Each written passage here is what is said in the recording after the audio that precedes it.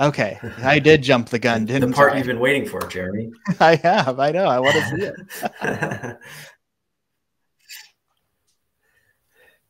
Yeah. So there's not much to talk about. We've been doing it the entire time.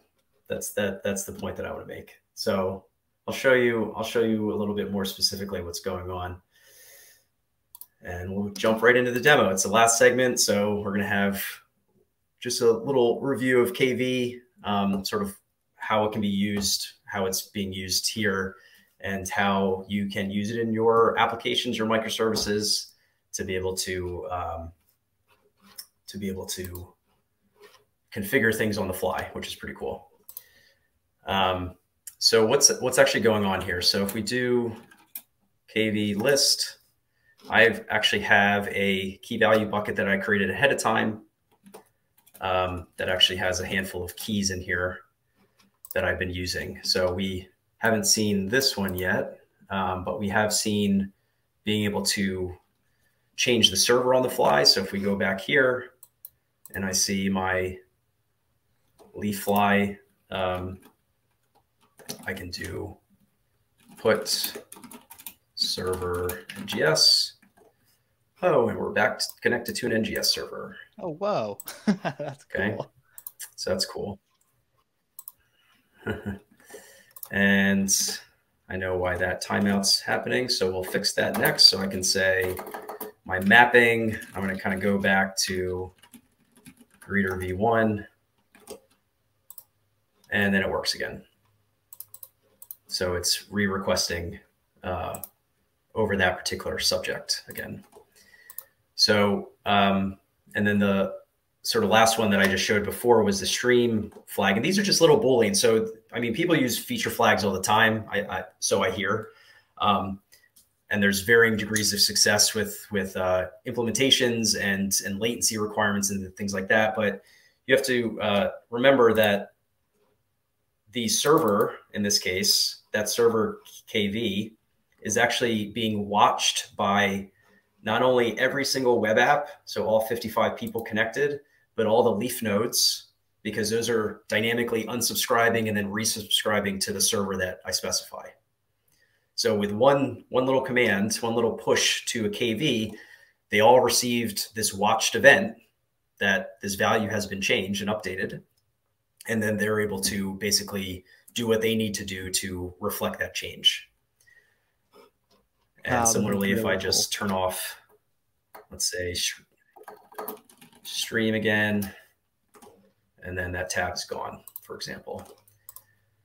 So the last fun little thing here is that I'm going to turn on our DIY tab. And so what this is going to do now,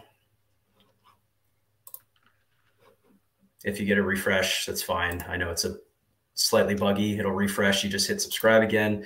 So what is this doing now? It's actually subscribing with, you're acting as a microservice right now. So you are actually running a service in your browser that is actually able to respond to requests. And so last little thing that I'm going to do is I'm actually going to flip it over to V3. You're going to be the V3 version of the service. And look at that, Byron's web app. Okay. Did everyone catch that? That's so what I'm doing here is let's change. Let's so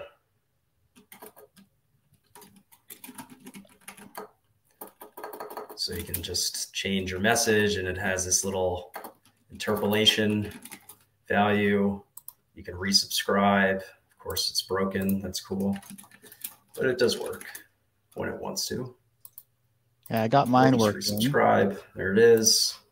And then hey, I see some other people. Ginger, the man, Jason. So what we're doing here is we're all subscribed again as a Q group. We're all members now of this group, subscribed to this new subject, this V3 service, and we're all now responding.